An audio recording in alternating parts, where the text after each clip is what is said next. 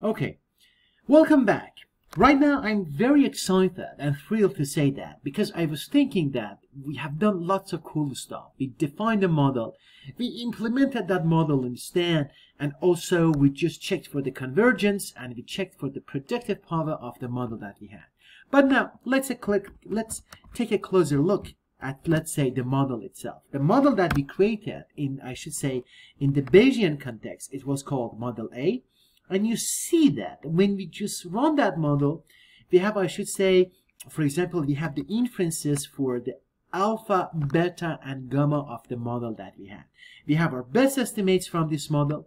You see that, but for the parameters that we had, if I just go back to, let's say, the whiteboard that we defined, these parameters there, you notice that we said that the parameters is alpha, beta, and gamma.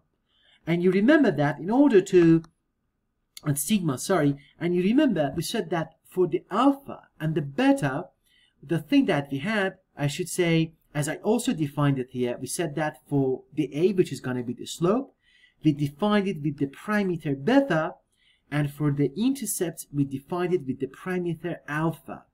And you see that.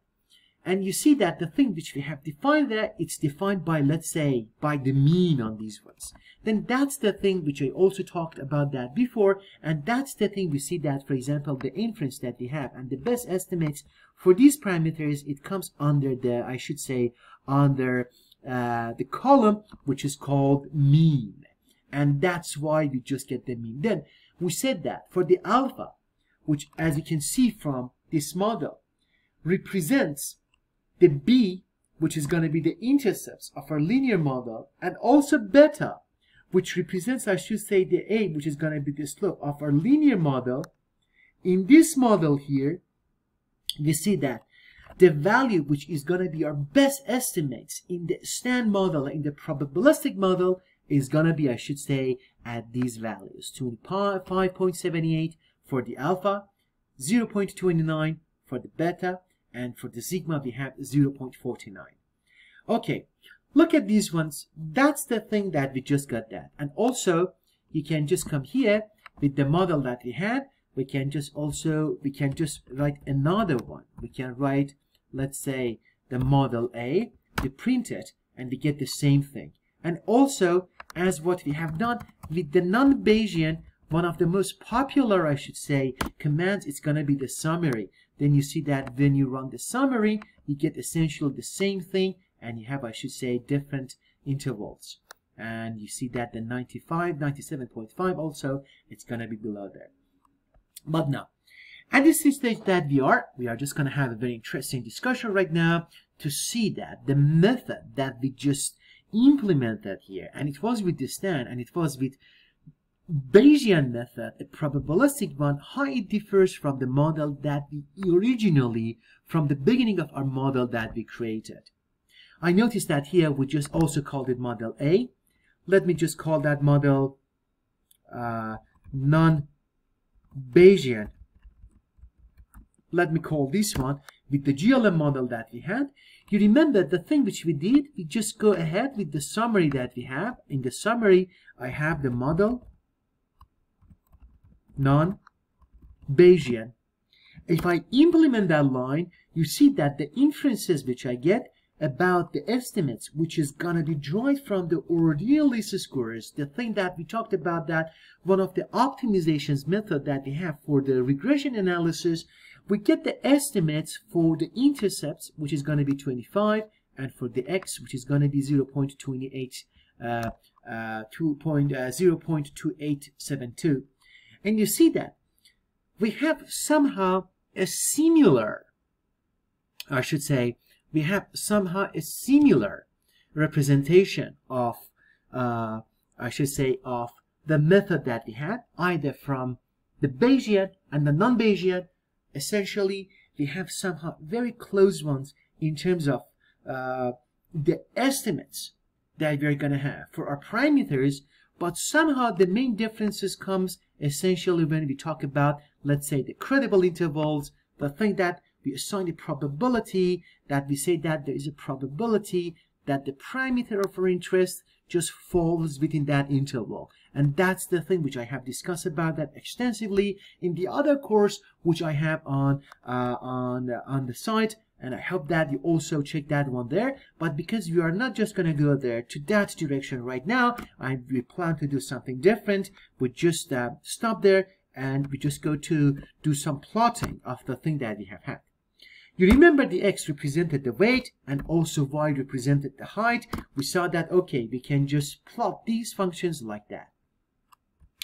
Also, previously, you saw that the AB line that we could just plot it, it was essentially from, let's say, from the model, which we call that, it was non-Bayesian, and we could come also with the other method, and we say that the color is going to be, let's say, for example, red. And we say that, for example, we can say that LTY, for example, goes to, for example, 1. We saw that previously, that this plot is going to be somehow like that. I'm just going to also give it a name, and the name which I'm just going to give, it's going to be, let's say, for example, the non-Bayesian fit. Okay, I'm just going to execute the line.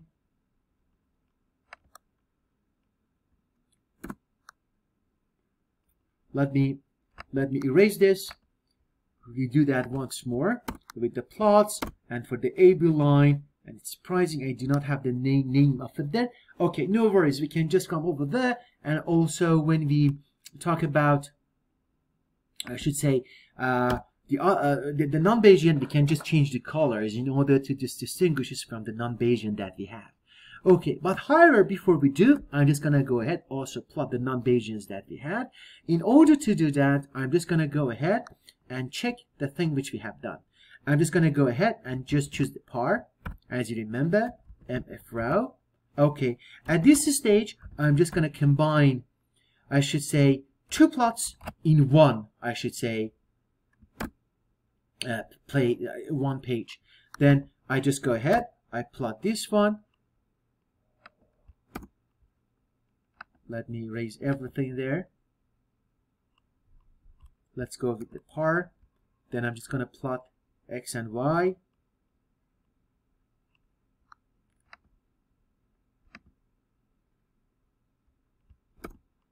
Okay, I have it there. And I have also, this one is plotted there. And now also, in order to do the same thing with the non-Bayesian, I'm just going to go ahead and do this one like that, to say that the AB line is going to be, I should say, right now we do not just do the model. I'm just going to go ahead as to take the mean of our posterior, which we have had. For the posteriors, I should say right now, I just go with the alpha and also go ahead with the other one, which is going to be the mean. I should say it's going to be for the posterior of, let's say, of the beta. And also, I'm just going to go ahead for the call. I said that the color, this one is I'm going to define it to be as blue. Let's execute the line. But you see that when we execute the line from these two plots,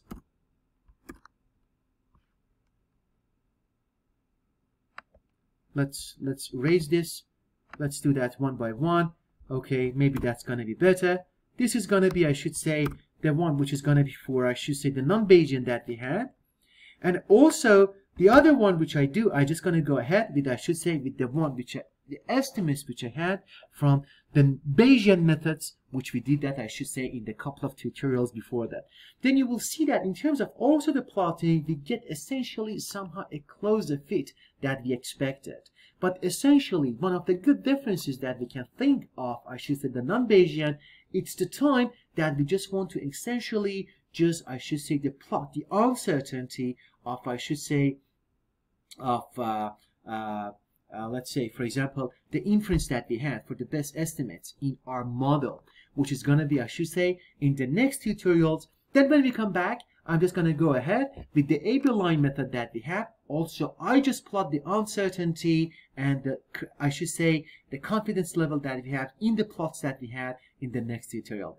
Then as I said always, I can't wait to see you on the next tutorial. Then see you next.